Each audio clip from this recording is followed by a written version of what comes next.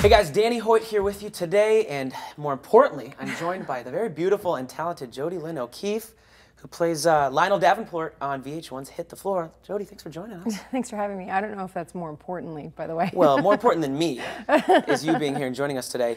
Before I get into Hit the Floor and all of that, the fans want to know, we want to ask you, something I found when digging into this, into you and researching for this interview was that you are a licensed bounty hunter. Oh boy. I got to know about this. Oh, boy. You got to tell our fans about this. Okay, I have my best girlfriend, Victoria Pratt. I call her the Canadian version of me.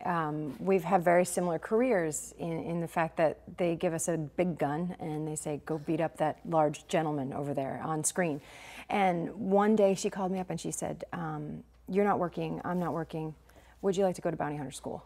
And my immediate answer to that was, of course, yes. Obviously, yes. Why wouldn't I want to go to bounty hunter school? So the two of us went, and we wanted to see if we could actually do what we do on screen in the real world. So Lionel Davenport, you know, you have this devious kind of cunning side, which you don't give off in real life. So where do you? And you've played this role before. You've been cast this. So what's that like for you?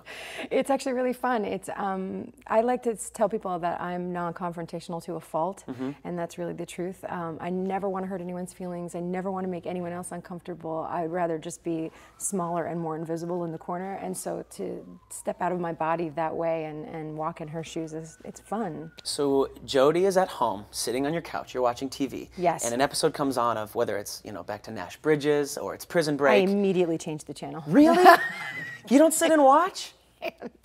It's weird for you, or it's awful to watch. Okay. Yeah, no, it's awful to watch myself. Let me rephrase that, because I go every Monday night and I sit with the cast and I watch Hit the Floor, and then when I come on the screen, I just sort of either eat a taco or turn my head. Or you're down to Twitter. I'm down to, because we live tweet, so that gives me the perfect excuse to not look up. It's just uncomfortable. I want to ask you about your personal passions. Okay. A year ago this month, you shot a campaign for No Hate. I did.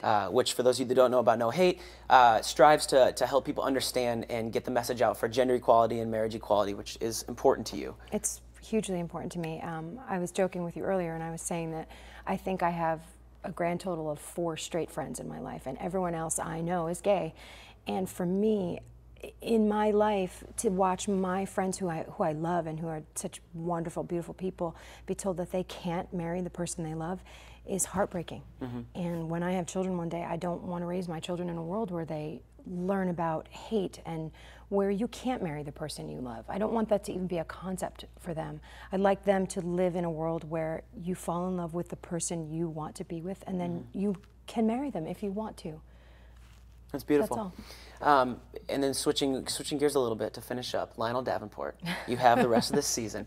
Without giving us any teasers, what can we expect? Can we see maybe a rekindled relationship, some love, maybe a fight?